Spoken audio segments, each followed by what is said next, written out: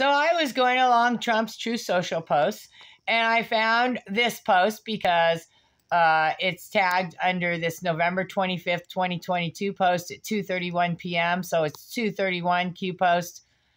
And it says TBFJ 1/5/11/20.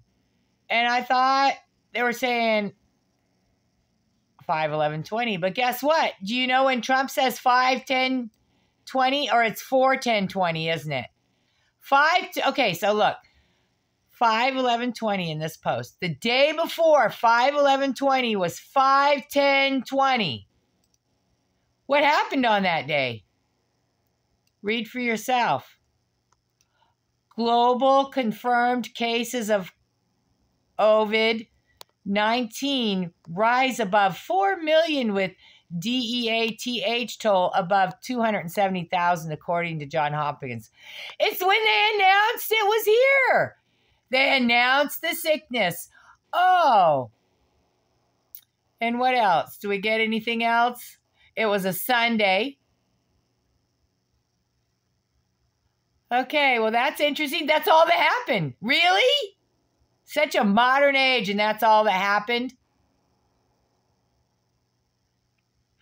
So Trump says that the day after this started is when operations were set into place.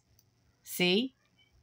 Operations were set into place right then. What if I take this whole line and go like this? You know, play around. Oh, I couldn't do it. Okay, so maybe I need to take the V and the comma off at the end. All right, let's try. Oh, I got something. Oh!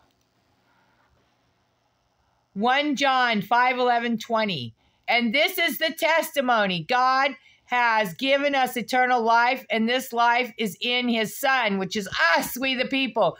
Whoever has a Son has life. Whoever does not have the Son of God does not have life. Coincidence that 5/10/20 is when they released the pandemic? I think not.